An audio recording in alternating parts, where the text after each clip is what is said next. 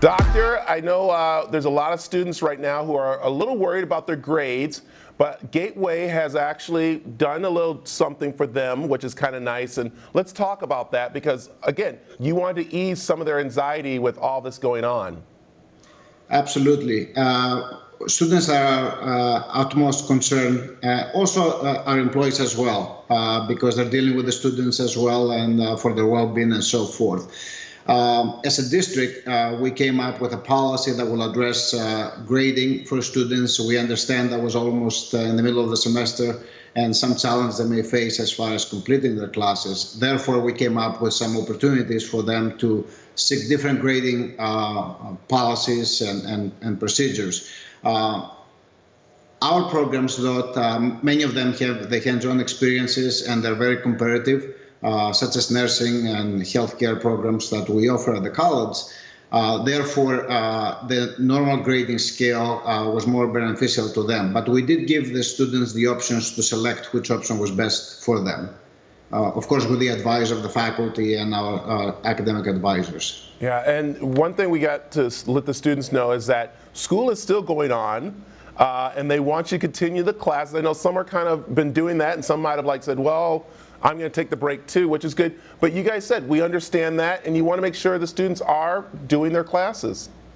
Absolutely. We had 3 groups of modalities that they were going on when COVID-19 happened. One was the online courses, which those never stopped. They kept going. Then we had a hybrid modality, which was some instruction took place on campus, some virtually. And then we had the face-to-face courses. Our challenge was the clinical component of those and the hands-on component for a lot of our Blackout programs. So those were all converted to fully online. So the ones that they were on fully online or hybrid, it was not that difficult of a transition into a fully online environment.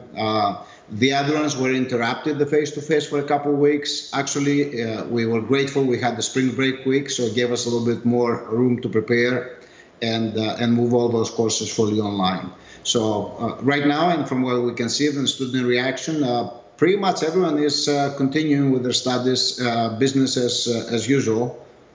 Yeah, I talked with Dr. Diaz about a summer program, and that's where, again, you guys are putting together curriculum for the summer school, and the teachers are making those adjustments, especially when it comes to those pretty much in-person classes you need to do, but they're making some changes so they still get credit for them. Am I right? Absolutely, yes. Faculty have been fabulous. They stepped up to the plate and they converted in a very short period of time courses that they were traditionally face-to-face to fully online. So kudos to them and also to our students for adapting so quickly to these changes. We all experiencing several stressors and being at home and with several other individuals, which is an environment you didn't used to be or study before.